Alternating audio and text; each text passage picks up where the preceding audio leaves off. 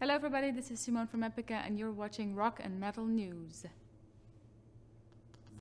Hey guys, this is Ron from YouTube's Rock and Metal News with a Rock and Metal News update. The new band called Empire State Bastard have released their first song. It's titled Harvest.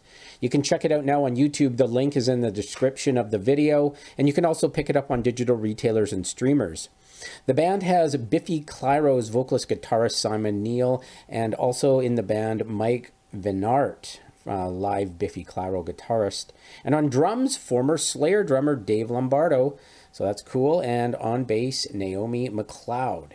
You can watch the video in the link in the description. And they have some live shows already booked, and they are in the UK and France, basically. Check out those dates in the description. Let us know what you think of the song in the comments. This is Ron from YouTube's Rock and Metal News.